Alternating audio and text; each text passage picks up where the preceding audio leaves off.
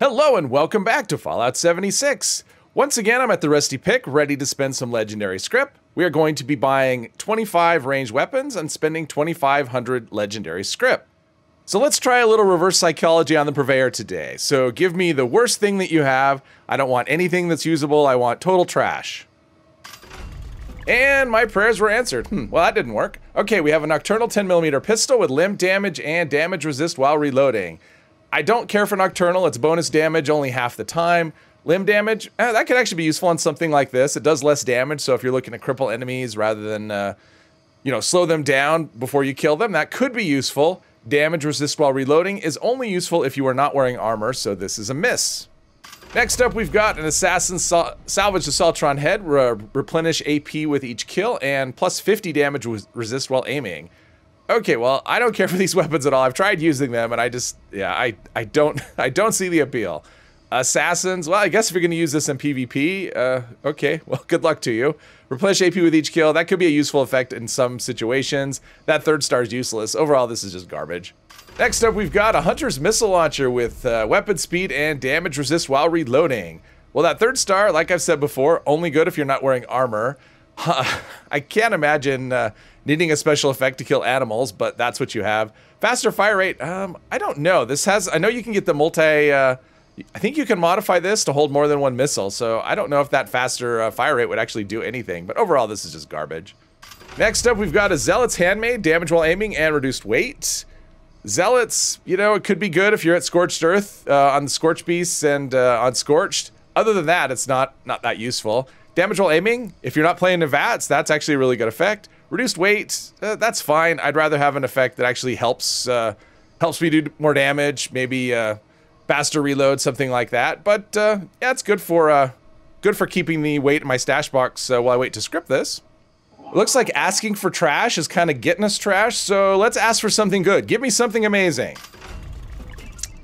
No. Nocturnal 10mm pistol with plus 50% VATS hit chance and stealth field. Okay, well, stealth field, I don't think it's any good.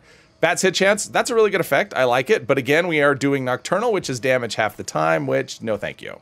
Next up, we've got a Gourmand's Railway Rifle with weapon speed and reload speed. Okay, well, Gourmand's is a mid-tier effect, so that's actually decent. Weapon speed on this, I think, is a little questionable. It fires so quickly that with weapon speed on a railway rifle, you can't really fire one shot. At least I have never been able to. I can fire 2 shots, that's the minimum, so I don't care for weapon speed on this, but it's not bad. Reload speed, this only holds 10 rounds, so faster reload speed, that's actually a good 3rd star. Next up, we've got a Gourmand's Pipe Revolver with critical damage and damage resist while aiming. Okay, mid-tier effect again. Critical damage, I like that star. That 3rd star is completely useless, so overall this is going to be a pass. Next, we've got a Furious Combat Rifle with weapon speed and damage resist while aiming. This is a good starter commando weapon, I'd say. Furious is okay. I mean, if you have it as an automatic, Furious is actually decent. Weapon speed, that's actually good too. Faster fire rate's a nice thing, but that 3rd star is garbage. But this would be an okay starter commando weapon. Next, we've got a Bloodied Assault Rifle with VATS hit chance and weapon breaks slower. Okay, Bloodied, that's a good effect.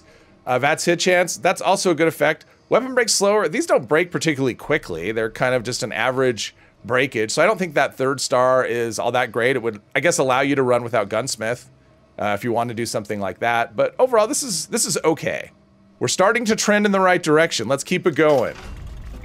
2-shot pump action shotgun with critical damage and damage resist while reloading. 3rd star, unless you're running no armor, that's not any good. Critical damage is actually really good. Unfortunately with shotguns, I believe with shotguns with 2-shot, it only gives you 1 extra pellet. So you end up with 9 pellets instead of 8. At least I think that's the case. So 2-shot on a shotgun is actually not something that you want. Next, we've got a Stalker's Harpoon Gun with bash damage and 90% reduced weight. Okay, the only thing good about this is the 90% reduced weight. I guess you could bash with it. They have a pretty high base damage, so bashing probably gives you a decent damage if you build it out that way. Stalkers, on something like this, Stalkers could actually be really good just because they have a short range. They're not super accurate, so getting plus 100% VATS accuracy could be good. Unfortunately, the Stalker's effect is really unpredictable. So overall, I wouldn't want anything to do with this weapon. I'm starting to feel like all these rolls I'm getting are personal. Like the Purveyor saves up just the worst trash for when I show up. I don't know. Let's see, a troubleshooter's 10 mil submachine gun with limp damage and agility, although this kind of proves my case. Damage to robots is enemy specific, I'm not interested. Limb damage, I guess if you're hip firing with something like this, you know, spray and pray, limb damage could be good. You could end up crippling your enemies, so that's actually not a terrible second star, depending on how you use the weapon. +1 agility, not all that useful. Overall, this isn't something I want. Next, we've got a troubleshooter's plasma pistol. God, I'm getting like 2 weapons in a row. I keep getting a same prefix, two weapons in a row. Anyway, troubleshooters with critical damage and damage resist while reloading. That 3rd star is shown up way too often. I don't think it's useful really at all. Critical damage, that's a good 2nd star, but again, enemy specific, no thank you. Next, we've got a Ghoul Slayer's Gamma Gun with VATS hit chance and damage resist while... Jeez, what's with the resist while doing something? Give me different 3rd stars. How about reduced AP cost or faster reload or, I don't know, something I could use. Crit refill, how about that? Anyway, damage to ghouls, we don't really need that. I don't know how this would do. I don't think this will do that great. I mean, they're kind of immune to radiation damage, but yeah, anyway, Ghoul Slayers, don't really want that. VATS hit chance is good. Other than that, everything else is just trash. Next up, we've got another Nocturnal. There we go. Nocturnal with limp damage and movement speed while aiming. Yeah, this is a trifecta of something I don't want. Nocturnal, damage half the time, don't want that. Limp damage is fine if you're crippling. Other than that, it's not useful. And movement speed while aiming, I don't find that useful at all.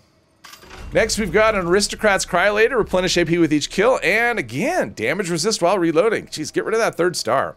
Aristocrats, I think it's a really good effect if you have max caps. If you're a higher level player with max caps, this is actually a really good effect. Replenish AP with each kill. This actually, if you're running it as a VATS character, that's actually a pretty good star.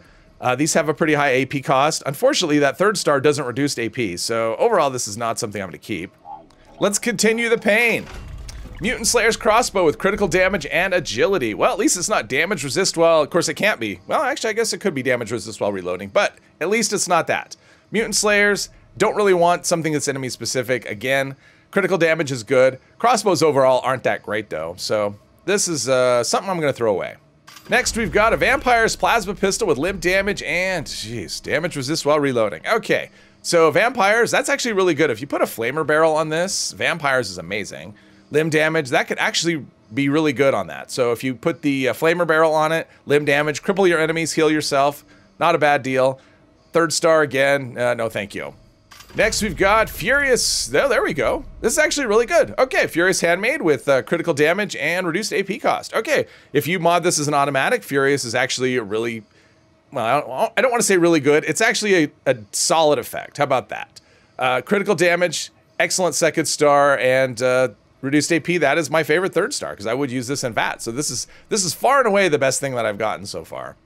Next up, Berserker's Gatling Plasma with bash damage and critical charge. Oh, this is all kinds of terrible. So Gatling Plasma, more than likely you're going to be wearing power armor when you use this, at least hopefully you are, because you want to be running stabilized to get that armor penetration. If you're wearing power armor, obviously you're not playing Berserker, so Berserkers and heavy guns, just not a combination that goes together. Bash damage, you're not going to be bashing with this. Critical charge, and you're not going to be using it in VATS. So overall, this is just, yeah, all kinds of terrible, and it's heavy. Next, we've got an Executioner's Black Powder Pistol, replenish AP with each kill, and reload speed. Well, reload speed is the 3rd star that I would want on this. I wouldn't use one of these if it didn't have that, actually. Executioners, I don't think is all that great on this. You tend to one-shot things with this, so Executioners really isn't going to do anything for you. Replenish AP with each kill, again, you're going to one-shot stuff, probably not staying in VATS for long periods of time. So in this particular case, I'm not a fan of that effect, but the 3rd star is good. And we've got a quad single action revolver with last round of damage resist while reloading. Oh, this is so bad. Okay, so, I like this so much just because it's so terrible. Okay, so single action revolver. Okay, so this loads 1 bullet at a time.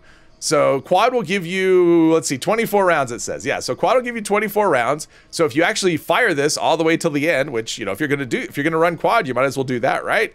You're going to be reloading for a while. And then we have the last round effect combined with quad, which is just super awesome. That means I have to wait 24 rounds just for a 1 in 4 chance that I'll deal double damage on that one shot. So super awesome. And, you know, damage resist while reloading, again, if you're running this with no armor, that would actually be good because you are going to be reloading for a long time. So that could actually be good if you're running this as a Berserker. Otherwise, that's a useless 3rd star too. Oh, this is all kinds of bad. I love it. All right, we're down to 3. Junkie's Gatling laser with limp damage and weapon break slower. Okay, well, energy guns in general, I don't know about this one specifically, but energy guns in general tend to break quicker than ballistic guns. So that 3rd star is actually good on something like this. Limb damage, yeah, that could be good. Crippling enemies, I mean, you're just kind of blind fire. I mean, if you're hip firing with this, hitting limbs, crippling them, that could actually be good. Junkies actually could be good as well. If you're playing that way, it's bonus damage up to 50%. So for the right character, this could actually be a good weapon. Final 2. Executioner's Cryolator with bash damage and perception. Probably not bashing with this. The damage on it is pretty low. The base, you know, the per shot damage, which means your bash damage is going to be low. Perception, probably not all that useful.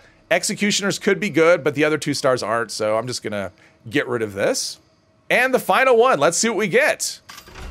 Gourmand's 10mm pistol with weapon speed and damage resist while aiming. 3rd star, not useful. 2nd star is good, and the 1st star is a mid-tier effect. So overall, this is so this would be like a starter gunslinger or gorilla pistol.